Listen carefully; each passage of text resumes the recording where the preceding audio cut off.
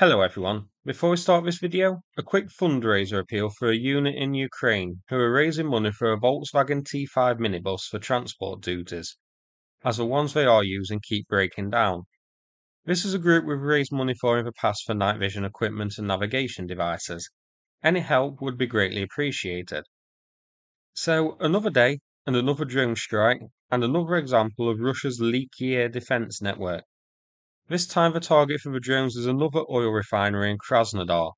The attack took place around 3 a.m. local time, and as you can see in these videos, the drone clearly hit its target and caused a pretty substantial blaze.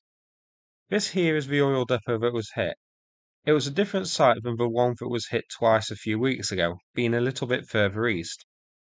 Vuhledar is about the closest point of Ukrainian-controlled territory to this region of Krasnodar, and that's nearly 350 kilometers away.